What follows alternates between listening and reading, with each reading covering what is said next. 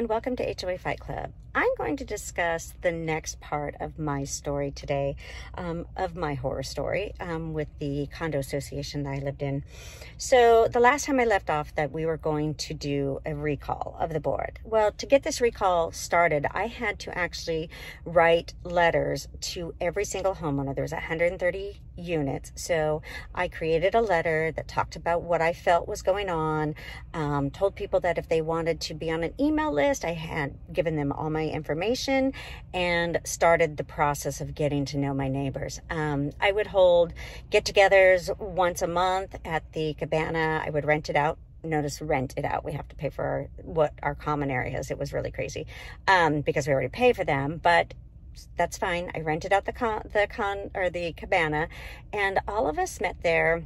I supplied the beer and wine, and everybody else brought an appetizer or dessert. And this became quite the process for like 6 months. We got together, we discussed things, we discussed, not just HOA things, but we really got to know each other. Everybody became really close. I actually became quite the person that was helping the seniors go to their doctor's appointments and things like that. And I really, really enjoyed being with the people. I actually got my best friend that was living in there. She became my best friend. She worked with me. I'm her children's godmother now. So there was a lot of good things that happened due to this horrible incident. So I got everybody together. We had to have 25 homeowners sign a document saying that we won the recall. So we did. We got it together, got all the signatures in, and then the board kept trying to deny this. Well, we finally got a date set for a hearing, which just happened to be the same day that I had my court with the president for a no contact order. So it was really kind of a crazy day. My attorney was going to be there. Their attorney was going to be there. It was going to be this big deal. So as we're waiting for this date to come, my husband gets fined for smoking in the garage. Now, the neighbor that lived right next door to me, his rental people, they also got fined for smoking in the garage. So I did some research because at this time, again, I don't know this. I mean, I know the CC&Rs, but I don't know how to use everything and how to read everything and make everything work the way it's supposed to. So I read the CC&Rs, and it said that the description of a unit included our garages. So the board cannot fine us for our garages. So I asked for, of course, a due process hearing. The board had never done these due process hearings, and they never called it a due process hearing.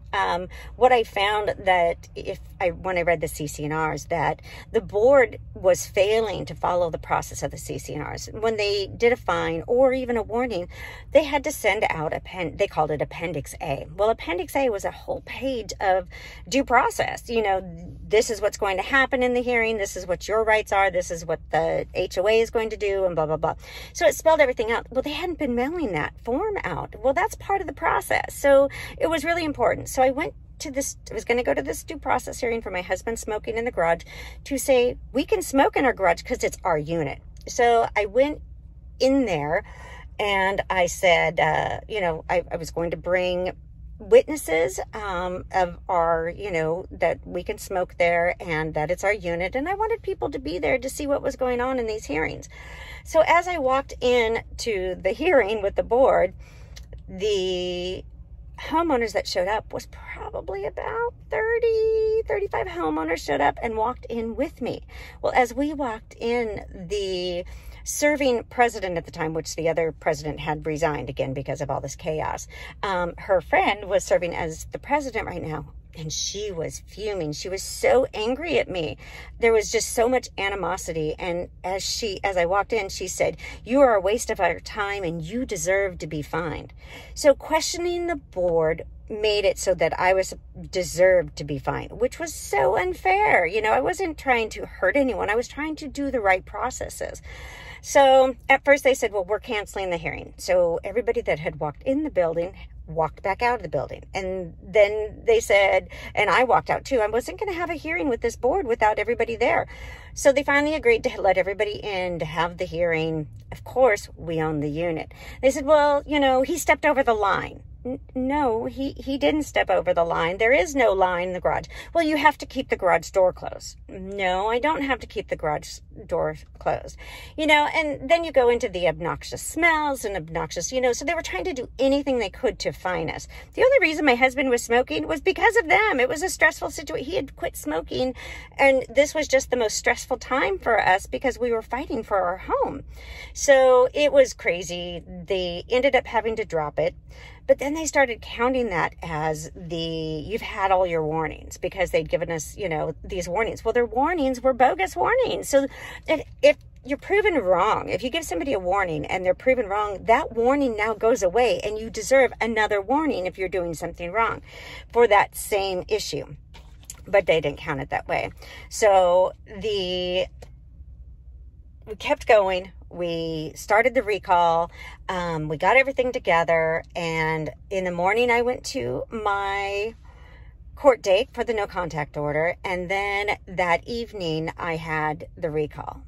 Now, the recall was crazy in itself, but there was some good things. First of all, 80% of the ownership showed up for the recall. Now, in the declaration and the bylaws, it says that for a special meeting of the owners called for a purpose, you have to be present. There's no proxies in those things. So when we got there that night, first of all, talk about chaos. So we walked in, there was a police officer present. He was there to make sure that we conformed, that he was there for me. So he was making sure that I wasn't going to cause any problems. Now I had my attorney and the HOA attorney was present. So we got in there, we all sat down, 80% of the membership was there. Now, what we didn't realize is that these people weren't the actual members, they were stand-ins. They had proxies that they were actually using. The board had accumulated many of the proxies and just had people show up. It was crazy. It was just so crazy what was going on. At that point, when they said that they could use proxies, I knew that we would lose the recall. Now, in the process of the recall, I had also gone and finally got into a couple of the documents of the association. The property manager left me a stack of papers for 2 months worth of financials. Well, of course, in those 2 months worth of financials, I found out a lot. I found out that there was money commingling of funds. There was money being transferred through the property management company to other nonprofits, which we didn't know where that money was going and why, we found out later that it was the board pushing money out so that they could use it for other things. And when I was asking for the accounting of what rentals we owned, because the association actually owned, I think, 5 homes at that time. So they were, renting those out until the mortgages foreclosed. And there's a whole nother story on one of those homeowners. And I will get into that because I think it's really sad what happened to her.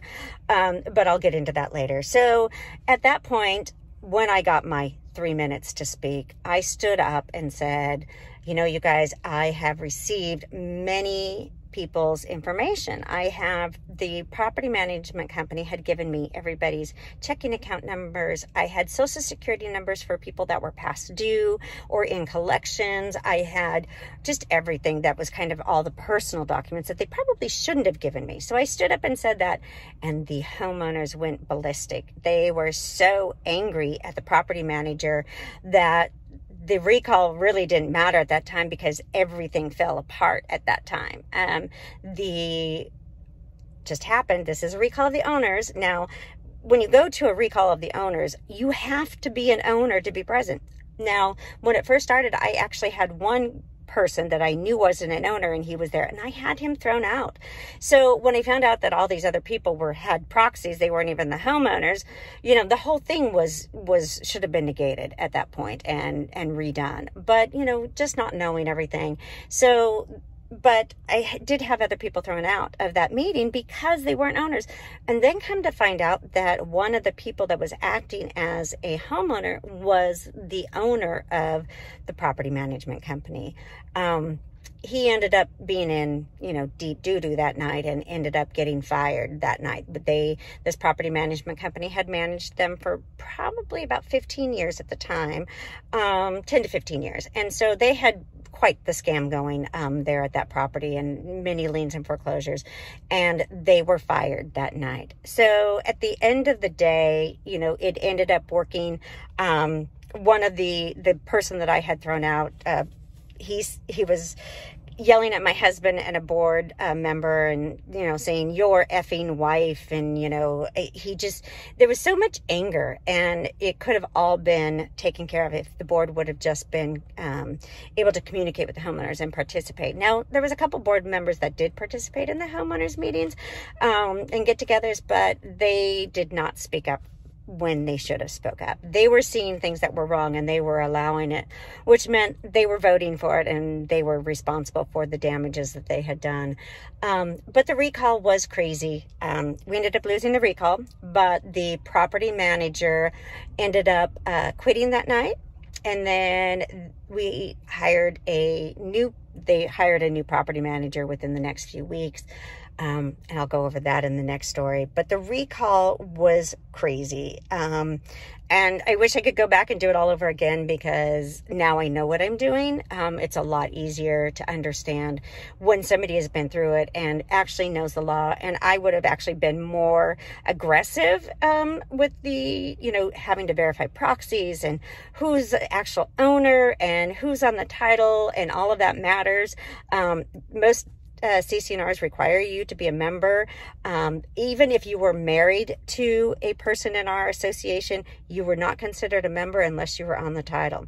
So all of those things matter. So on that note, we will leave it there, and I will tell you about the days after the recall from that, because oh my goodness, you won't believe what they did that night of the recall and how they voted for, guess what? Me to be fined.